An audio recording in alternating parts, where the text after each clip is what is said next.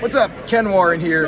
So I haven't been doing vlogs, but welcome to the hashtag Real Talk segment, formerly with the hashtag That Vlog. And I'm here with the lovely and recent Playboy Covergirl, Miss May Valentine. Hey, what's up? I am so honored to be in her presence. Got a kiss card as a fellow collector. So one random question and one quote of the day. So one random question. When you interview a celebrity, a personality, a wrestler, what's that one question that you always want to ask, but you know you can't?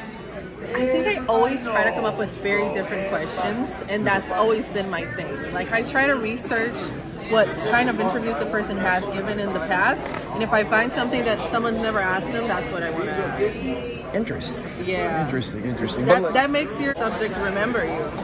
You know, rather than asking things that people have already asked them their whole lives, pretty much. But nothing that, like, I know if I ask this, it's gonna be trouble. But like, you always wanted to ask, like, no, nothing like that. Not really. Okay. Do you? What's yours?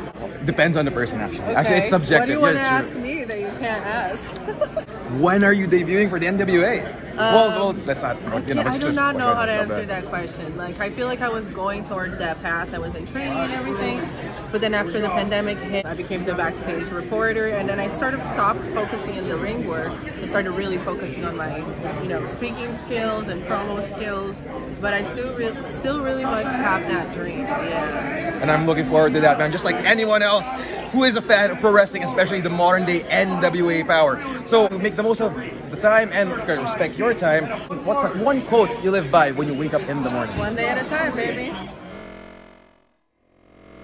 Every single day. Thank you, ma'am. So to show how legit we are, please let's shake in front of the vlog. So,